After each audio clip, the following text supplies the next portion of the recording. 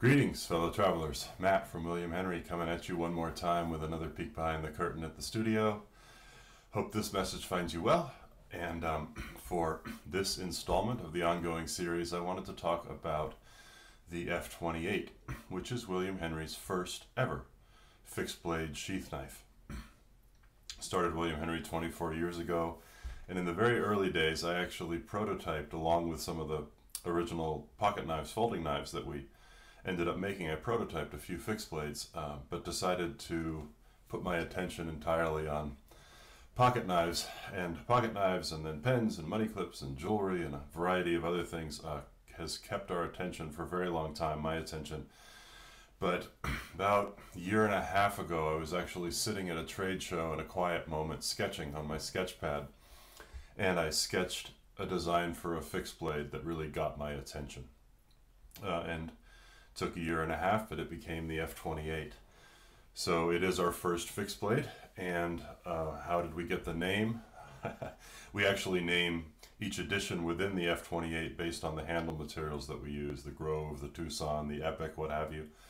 But the F28 is the general model number, and just in terms of how creative I can be, F for fixed blade, 28 because the original prototype that I did had a 2.8 inch long blade. The actual cutting edge was 2.8 inches. So the F28 was my file name. But then once I'd made the prototypes, and here is an example of one of the first prototypes with zinc matrix turquoise and carbon fiber and what have you, I felt it just didn't quite have the right flow to me.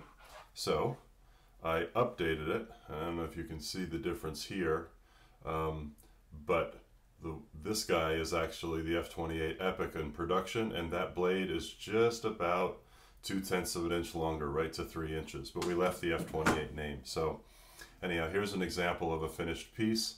This is with mammoth tooth, beautiful 67 layer VG10 Damascus blade, G10 surrounding the mammoth tooth, and a sort of a bolo braided cord with sterling silver accent lanyard. So it's a beautiful piece. It comes in a very nicely made and nicely branded sheath. We do both black and brown. But I wanted to talk a little bit about the construction, and I will try to not bore you too much. But the entire blade, the tang, all of it is Damascus. And even here, again, you see it better in better photos, but those 67 layers show on the edge. So what I decided to do is use an all-screw construction. So I actually have 5 threaded spacers that run inside the handle, and then the G10 and the tooth screw onto those spacers. And what that allows us to do is fully polish this blade to a mirror finish, put the handles on in our shop, completely shape those handles so that everything is seamless and perfect. These finishes are just there, you can't feel anything. It's just really nice in the hand. And then take it all back apart because of the screw construction, clean it all up, etch that blade, and when we put it back together, the entire blade is beautifully etched, but the seams are invisible. That's that multiple step sort of, if you just pinned it or you glued it, you wouldn't be able to take it apart and put it back together and get that beautiful etched Damascus finish everywhere without any seams that you can feel.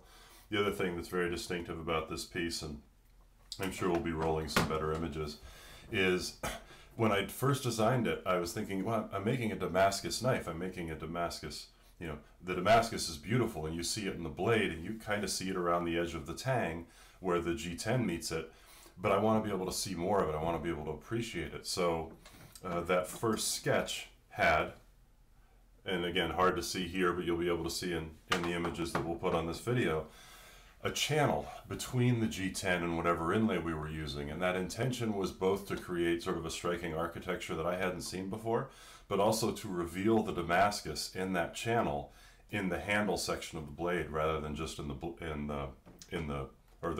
handle part of the knife, rather only on the blade. So it's a very distinctive construction. It took us a little while to figure out how to do it, but the result is very William Henry. It's visually striking. It's very comfortable in the hand. Very easy to wear, and it's our first fixed blade. You know, I'm really proud of it, and there are more in the works because once you get me started, it's hard to hold me back. But the F28 is sort of history making for us in that almost 24 years since I first started designing and imagining William Henry. We've released our first fixed blade, the F28. We have it in 6 different flavors on the website. So far, we haven't really been able to keep up with demand. That's a good problem. But check it out.